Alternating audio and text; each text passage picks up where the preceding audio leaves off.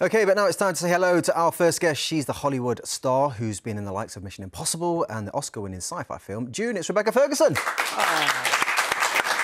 Hello, Rebecca. Thank you for getting Hollywood in there. We got there. It feels so good and so relaxing. You are Hollywood. You are Hollywood. You are. Well, you know, now, Swedish. this, obviously beautiful. Thank you. That's my home. Yes, you live on top of that mountain. Yeah. So we filmed it. Now, this is basically what we will see in this new documentary on BBC. It's called Wild Scandinavia. Absolutely stunning. It is. And the reason that you're part of this documentary is because, of course, it's close to your heart, isn't it? Well, I'm Scandinavian. I'm Swedish. Do you know what? When this... I keep on looking at it. I shouldn't. I should look here. But it is beautiful. It is beautiful. And it feels like home, oddly. When I got the phone call, it was such a shock because I've watched Sir David Attenborough's programmes. Yes. And I show them for my children. So my son Isaac knows them by heart. It's like, should we watch Life episode 4, the one about the insects when they fight? And then when this phone call came, it was sort of so odd and weird because it's such a treasure, like a chest of goodies, you know. So it was an honour and quite scary, actually. Well, I before bet you tell us along more, with this. we should have a look, shouldn't we? Let's have a look. Shall we? And it's wildlife. The voice is excellent. Quite, I don't know. There's one thing watching yourself, but hearing yourself is another thing. Yeah. Well, Were you channeling Sir David Attenborough? I tried, but you can't because I know nothing about wildlife But it compared to sounds him. beautiful. Well, each episode explores what a distinct Scandinavian part of the landscape, essentially. But in the first episode, there's a creature you become slightly obsessed with, isn't there? The eagle. I mean, how can you not Yeah. become obsessed? And then they get kind of a stamp on them as a thieving eagle. I mean, it's like a film. Yeah. Gosh, majestic. Yeah. It's not just about the creatures, though, is it? Majestic. It's about the lovely people as well of Scandinavia. You meet lots of different people who do lots of different stuff. Some with quite extreme hobbies, like base jumping. Oh. Yeah. Wow. Actually, Tuppence, who is one of the producer of this show, she said when they were up there on the cliff, they'd been filming, it was beautiful, and you know, she was in this outfit, etc. And then she was like, great, I'll see you guys downstairs or down there. I'll be there in 2 minutes, and probably it will take you 2.5 hours. And then she just jumped. She's jumped because it was, you know, easier. But I mean, you will always find the extremities of people adapting to environments. You know, when I was filming Mission, I know that there was a man called Malachi who does speed flying, and he was training Tom for some of the things that they were doing in Mission. Yeah. But when you understand how dangerous it actually is, the environment, it is awe-inspiring. I mean, it's so cool. Well, that's exactly what Tom was doing there, wasn't it? This, essentially speed flying, base jumping, that was it. I mean, you did... Oh, there he is. Did you ever speak to him about she wasn't it? getting paid, really, to do it. She No. just does it Just for 'cause she fun. likes it. Commuting I'm kidding, reasons. but Tom does as well, I guess. So. Now, in the series, obviously, the camera crew would have been fighting slightly against the wintry weather and all the rest of it. Yeah. But you, in Dune, a different problem altogether. Now, tell us how hot it was in this picture. Well, thankfully, so we had the opportunity of filming between, I'm going to make it up, you weren't there, so I can say 3 a.m., really. But no, the truth is, I think we had between 6:30 and 8 a.m. in the morning to film. And then it was, because it became 53 degrees, and we couldn't film, and cameras would melt.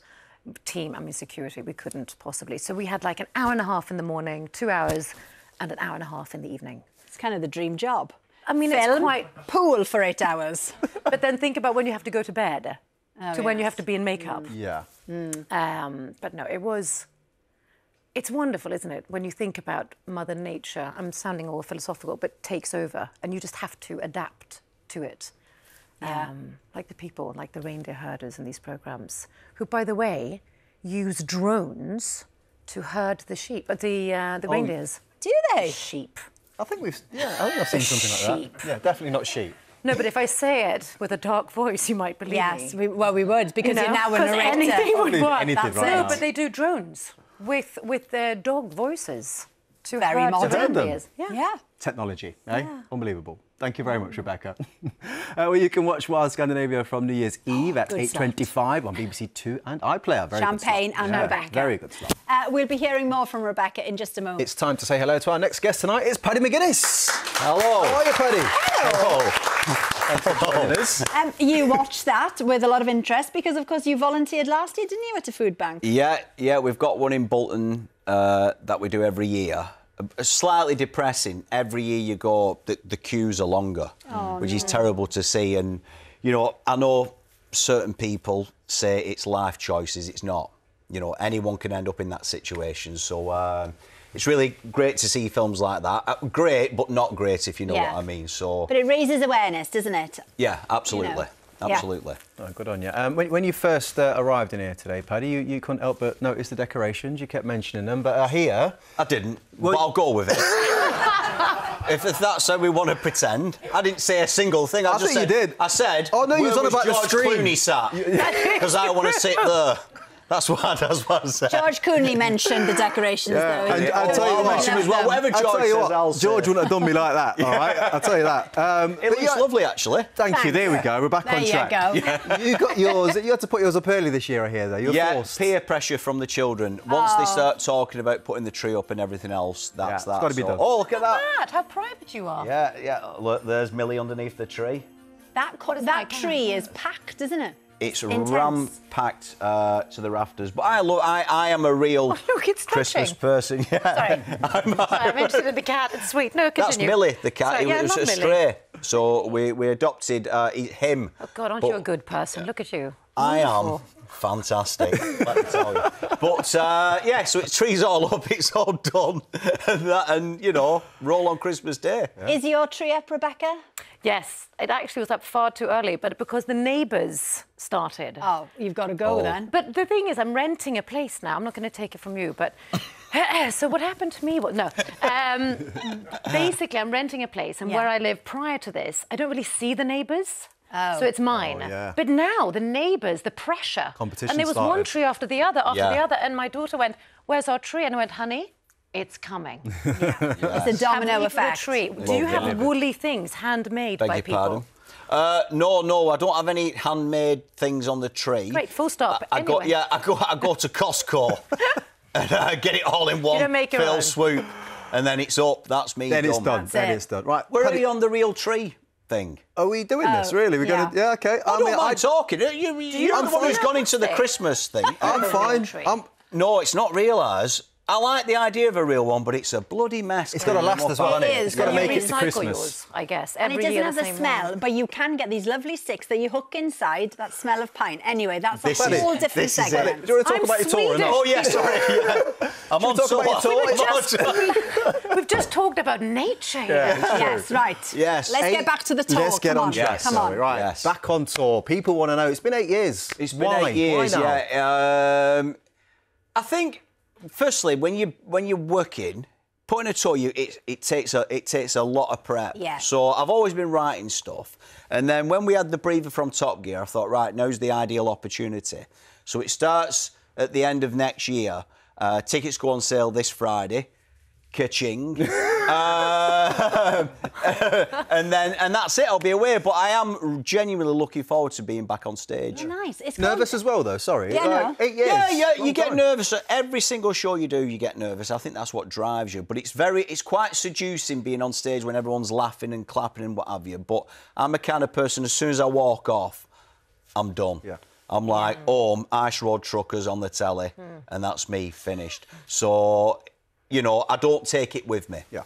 What is because stand-ups often have a central theme, don't they? What are you going to be talking about? I think it's just life, getting older, you know, the usual things. What's the name of the show? Builders. Nearly there. Nearly there. Nearly there. Nearly there. Her. As in, Add this to we're it. here. Yeah, but nearly That's there. Okay, and the audience is people, the audience everyone. are human beings sat looking at me. I think you're doing really well. Nearly there. Yeah.